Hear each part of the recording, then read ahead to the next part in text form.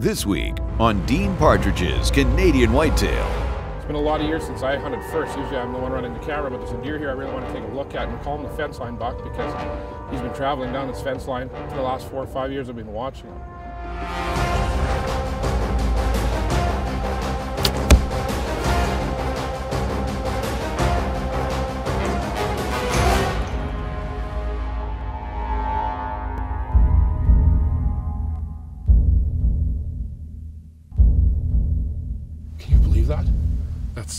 We've been here for 2 hours. It's maybe 6:30. That's crazy. We spend years watching deer mature, and when one actually survives to the point where we want to hunt that deer, we may spend hundreds of hours on stand hoping to get an opportunity at him. But before that time on stand comes, first we have to head in to get set up. And this week we're looking for a deer that we'd simply nicknamed the Fenceline buck.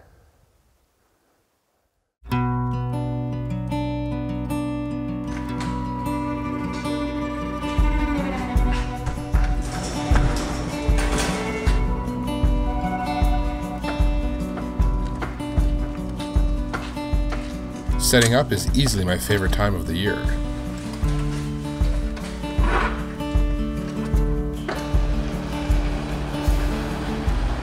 Packing the truck, planning, the whole process adds to the excitement and to the journey, especially when it's all done with one specific buck in mind.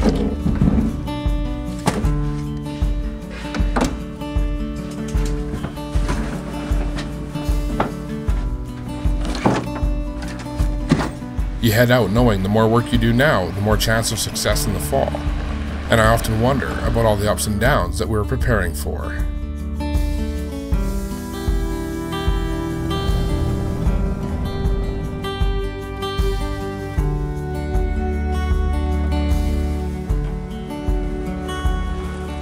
We just came in today to set up a stand. We call it the Fenceline blind because, well, it's a fence line, but there's a big channel coming out of about a 3-mile run of timber. And this channel leads out to the fence, and then there's a clear shot down this fence line, and there's agricultural fields and alfalfa about half a mile down there. It's just a natural spot to set up for this channel because the deer, they're going to want to travel that route of easiest resistance, and it's a spot that's produced for us a lot over the last few years. And there's a giant buck here this year, and he used to be a 9-pointer. Then 2 years ago the winter just about killed him, and last year he was a really small scrubby buck. This year he's back to normal, and he's a huge 5x5, one big curved brow tine. And his G3 on one side comes off kind of off the inside and off the base of his G2, and that's a deer that I know we're really hoping to get a closer look at because there's no doubt that he's a shooter. So we'll get it all set up, and hopefully in 4 weeks come hunting season, we're in the right spot to try and get it done.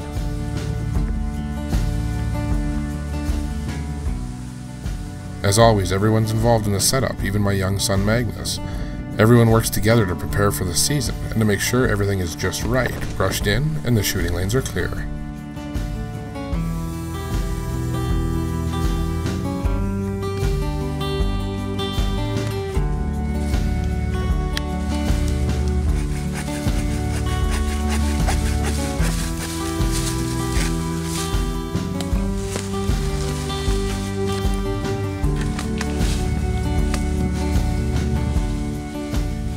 Well, the blind's in, we're all set up, and if you'll notice we didn't put much brush up there because it's all hollow bush under there, so the more brush we put on there, the worse it looks. So we just laid up some dead logs to kind of break up the outline, and we should be ready to hunt. We're going to put our trail camera out and some Big and J so we can hopefully get some more pictures of that big buck that we're after. And we had a trail camera here since May getting pictures of him, but that was further down the fence. We wanted to wait until the blind was in and set up before we kind of put any kind of attracted here or attracted any deer to this spot, because if they're attracted to this spot, then all of a sudden there's a new blind in the way. That's not what we want, but we should be good to go now, and hopefully in 4 weeks we're in the right spot.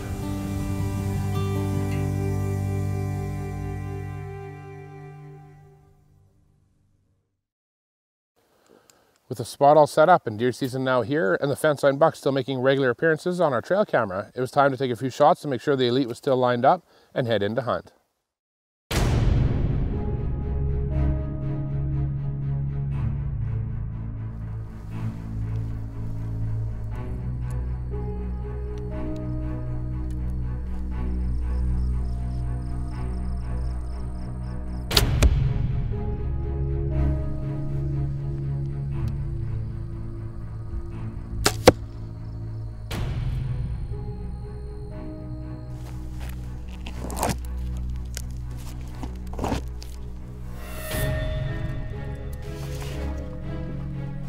It's a very odd feeling for me to be headed out on day one with my bow loaded in the truck instead of my camera gear to film someone else.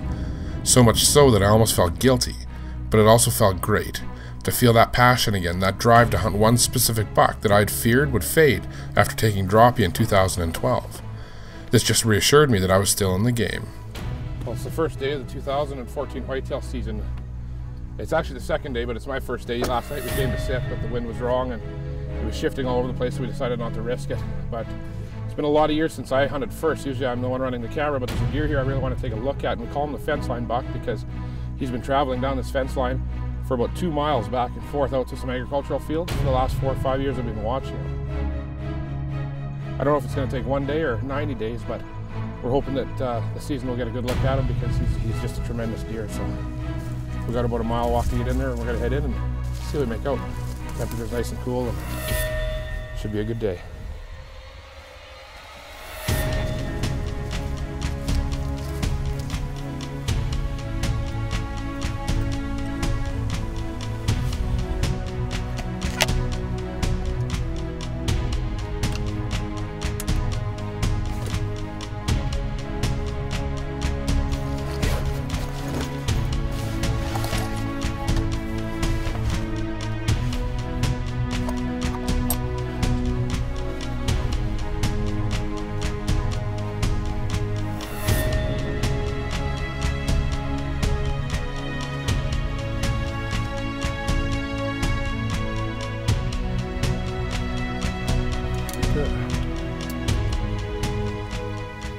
It's about another mile to get out to the egg, so we don't get a chance to film these deer in the summer that much because it's usually well past light before they get out to the egg, so we kind of took up along this fence line. Last time I pulled the trail camera, he was moving down on the other side of the fence where we were pushing there too, but I don't have to shoot down through the barbars, so hopefully he comes on our side of the fence. I put some big J out the other day on this side, hoping that that'll keep him on this side when he's traveling down there, so he'll stop and get some of that. There's a lot of other nice bucks in the area. There's not a lot of does in this spot. They seem to kind of stay on the field edge where the bucks are coming back and forth into the big timber here, so we'll just pit in and see how we make out.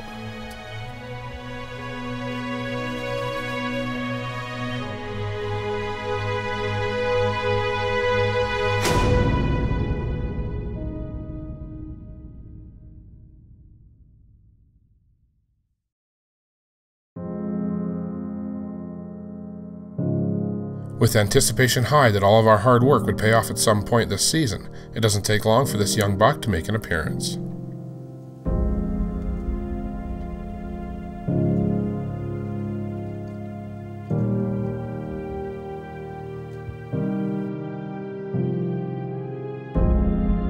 We just had a little buck come through here, and there wasn't a lot of movement early on, but the temperature's coming down now. The leaves are falling like crazy. We've had quite a few frosts in the last few nights. So hopefully that'll get the older bucks moving, but at least we got to see a deer this year so far.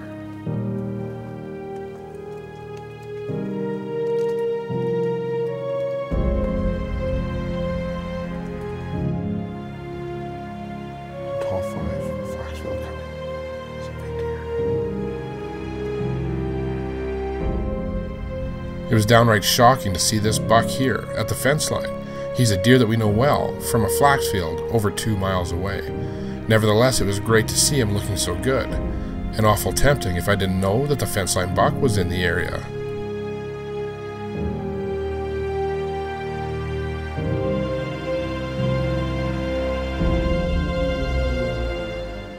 Canadian. You're watching Dean Partridge's Canadian Whitetail, North America's premier wild whitetail show. Welcome back. Early in the evening, we'd already had several encounters with nice bucks, including this young up-and-comer.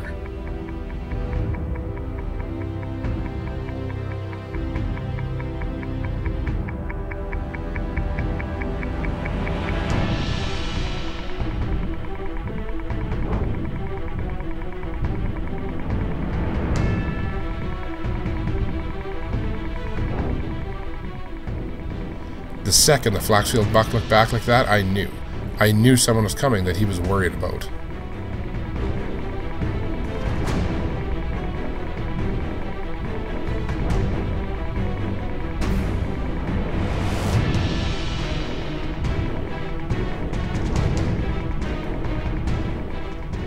When this young muley buck appeared, I knew that wasn't what had the flash-shield buck's attention, and as my cameraman started to pan the camera to follow the mule deer, I told him to stop and keep the camera focused out the side of the blind, as I knew he was coming.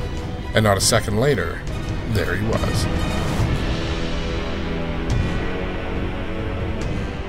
The deer that we'd watched for years on camera and from afar, the king of that fence line, was right here in the flesh at 16 yards on the very first day. When he walks in and all of the other bucks give him room, you know that he's the boss. Now out of velvet, I instantly recognized that he wasn't as heavy beamed as I'd originally thought, but it made no difference. I was getting ready. Just look at the size and depth of the body on this old buck, and definitely one of the most muscular deer that I've ever seen. Just a stunning animal.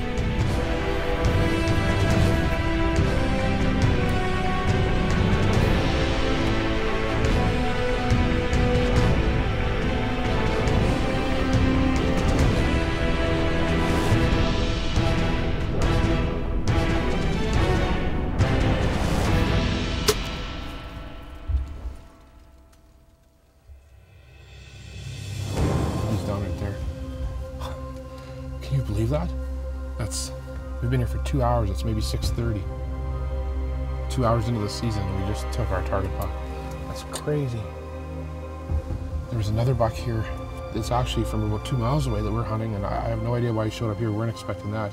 He's a tall, narrow 5, and he would have been a nice deer to take if I didn't know that fence line buck was here. And we went from no bucks to 6 bucks right in front of us, and that's a testament to those on us right there, because we were expecting him to come down the fence line with the rest of the bucks. For some reason, he came up the outside edge of this bush. We're sitting here on a northwest wind. We're facing straight north, so our wind is going right to that edge. And he never even bothered. He walked up, he stopped, he watched the other deer.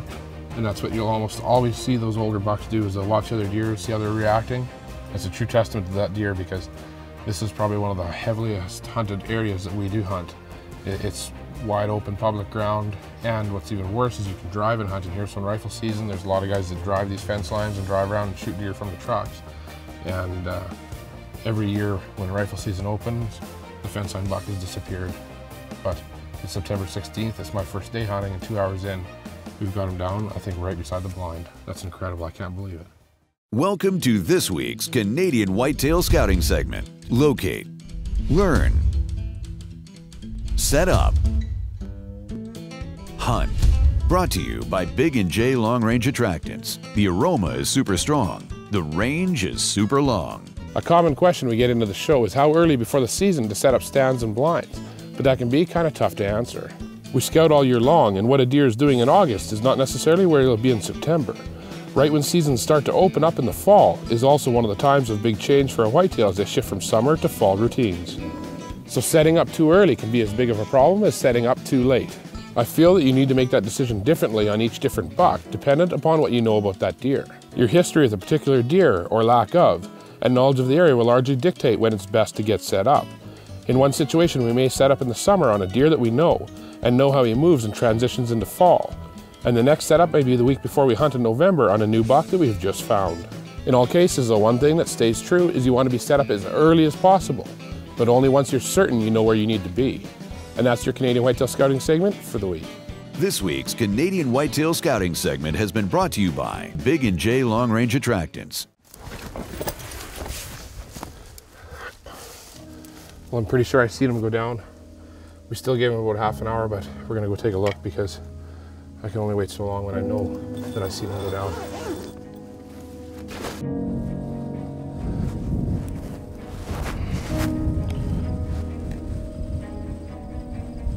You know what the arrow looks like, Brennan?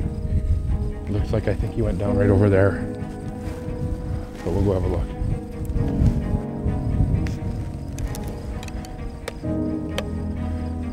Look at here, the arrow landed just about exactly in the Big & J that I put out on the fence line to try to keep him on this side of the fence line, so I didn't have to shoot through the barbed wire. You can see it right here, just zoom right in.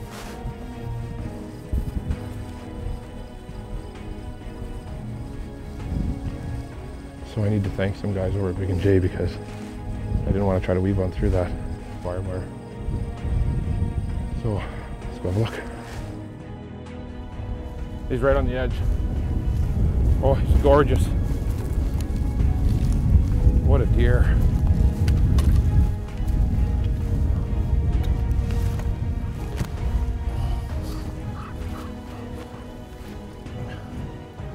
What an incredible deer. I think that's like a 2-hour hunt this year. I can't even believe that it came together that fast. I don't know if it was good luck or good scouting, but I'll take it, either one. It's a gorgeous deer as tines this year. Every week they got longer and longer, and I couldn't believe, I mean, the G3, the G2's got to be 12, the G3 is even longer on that other side. This G3 on this side grew off the inside of the beam this year, which was kind of neat. But, I mean, the beam, he's got long beams, they come in, they come forward and swoop back up, and he's just a gorgeous deer that we were so fortunate to watch for a few years, and I couldn't be happier. That's about the quickest hunt that I've ever had since I was 12 years old. We only hunted for a couple hours, and we'll take it when it works out like that, because quite often it doesn't work out like that. So he's a gorgeous deer. We're going to get him tagged up and get him out of here, and what a year.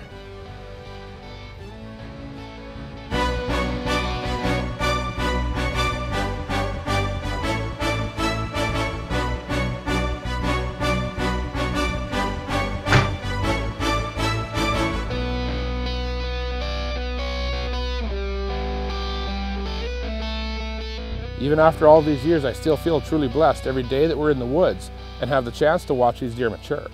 And I said at the beginning of the show that quite often it'll take us hundreds of hours in stand hoping to get that one opportunity at a target buck. But this week's episode just goes to show that sometimes it might only take 2 hours. Now, I don't know if that's a result of watching this deer and proper scouting or just plain luck, but I do know that either way, we'll take it. Thanks for watching this week's episode of Canadian Whitetail. For exclusive content, follow Dean and the team on Facebook, as well as on Instagram and Twitter @WhitetailDean. For Canadian whitetail gear and apparel, visit CanadianHuntShop.com.